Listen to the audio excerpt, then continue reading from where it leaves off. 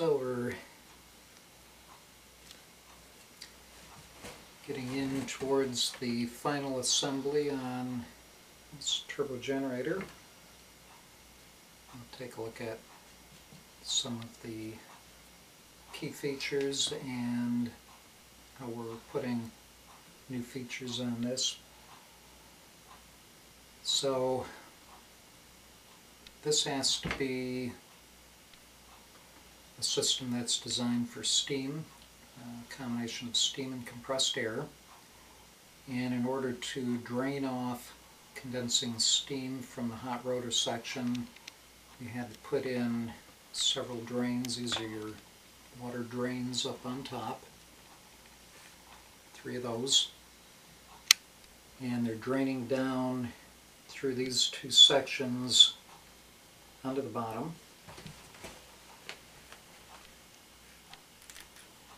This is your water drain. You put a pump on your water drain. Over here we've got your oil drain here and your oil charging tube here, and the oil is forced up through the center of the static axle and up into the bearings right up through the center of that. For your bearings, we've got high-speed roller bearings. That's your lower bearing, which takes most of the weight of the rotor. We have a spacer designed to lift the hot rotor section up and align it with the inlets on your ring, your nozzle inlets. And normally this is designed so your rotor is almost 1/4 of an inch, about 3/16 of an inch underneath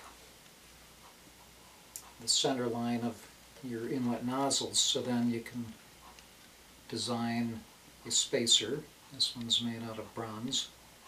You can design a spacer to bring the center of your hot rotor up exactly to the center of your inlets, which is where we want it. So your spacer goes down first.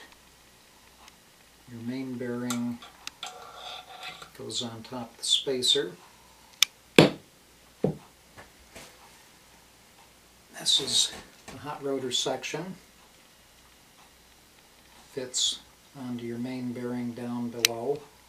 And then you have an upper bearing on the top to stabilize your radial forces. This is your permanent magnet array. We've got 12 permanent magnets alternating north-south, north-south. We have these small holes. You can see in between these standoff tubes. These small holes are drilled through to the center of your hub, and they allow oil, which is coming up into your top bearing and dripping down or migrating down to the lower bearing. This allows any excess oil to come out the sides and spray against the stator and cool the stator windings. Oh. Your stator, if you look in here, you can see the stator is right in here. You can see the windings on that. This is a 3-phase car alternator stator. So coming out the bottom of the turbine, we have these brass electrical studs coming through the case, and you have pairs for each of 3 windings. You have coil 1, 2, and 3 with 1A, 1B, 2A, 2B, 3A, 3B. And we brought each of the coils out to a separate terminal, so you could wire in the stator any way you want. You can put the windings in series, you can put them in parallel, whatever you want, and that'll change the output voltage. So take the hot rotor, drop that down to seat on the lower bearing like that. We have top bearing. That's your radial bearing. We have an O-ring to use as a pressure spring. You want to put a certain pressure on both the bearings, very slight pressure, so the bearings, the ball bearings don't rattle around at high speed. They have just a slight amount of pressure to keep them tight.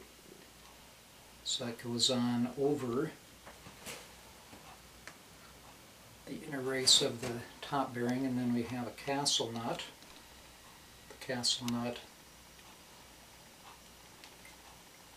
goes down on top of that, and you tighten it down until it just slightly compresses the O-ring and puts that slight amount of pressure on your bearings. That's the key to running your bearings at high speed, is put a slight amount of pressure on so they never have any slop. Okay, your inlet. Specially designed inlet for this project we're working on, which is out on the East Coast.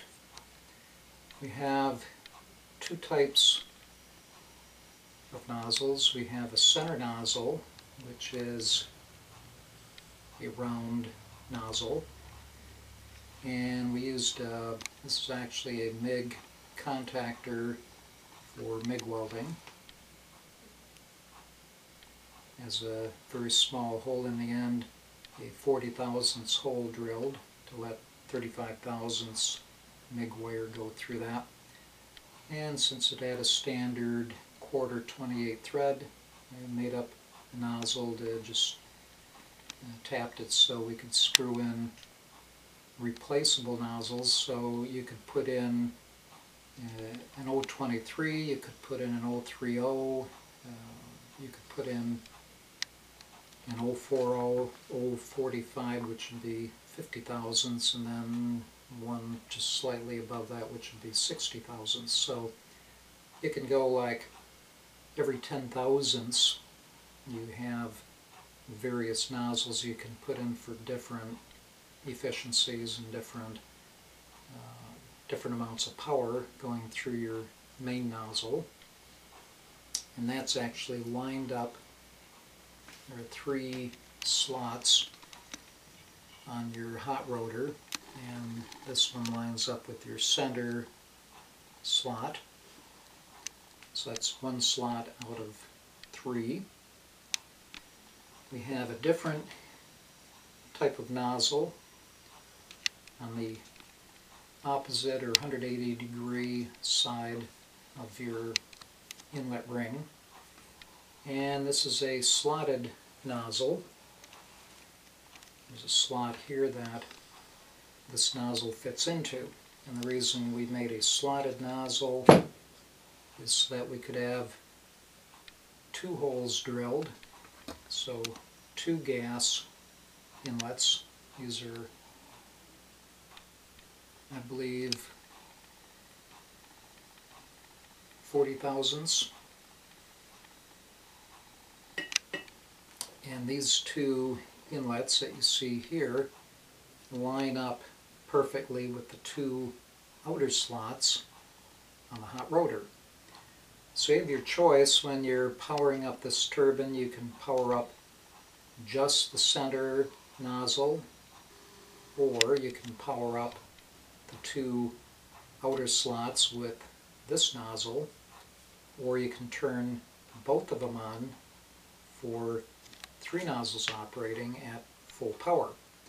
And you'd want full power when you're spooling up the turbine from, say, 0, because the turbine actually has a forceful clocking going on here. You can see that. That's where your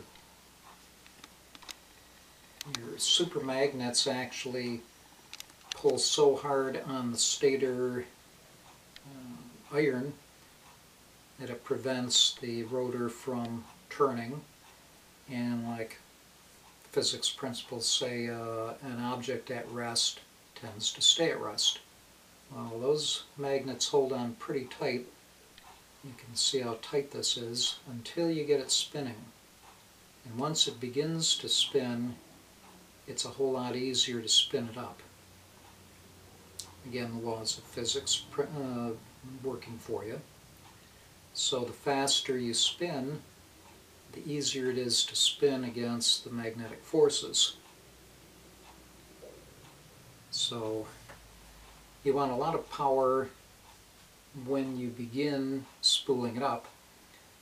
One of the principles of aerodynamics, when you start up an airplane from a dead start, it could take over 300 horsepower to begin moving a small airplane.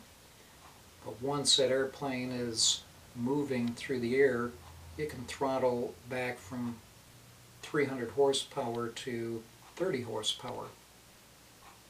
So these are all just laws of physics you have to work with. Momentum, these are principles of momentum. So, to assemble nozzles, we also want to make the nozzles gas tight, so we're putting on these little O-rings. This O-ring fits around the front of the single nozzle. That O-ring pushes up against a milled shoulder. This is your milled shoulder inside of the inlet block.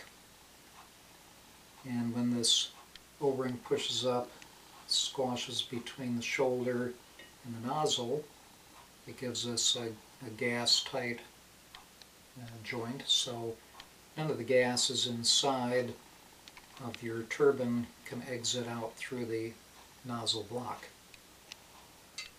And that's important when you're working with ORC or you're recycling your gases. You have to have a gas-tight system.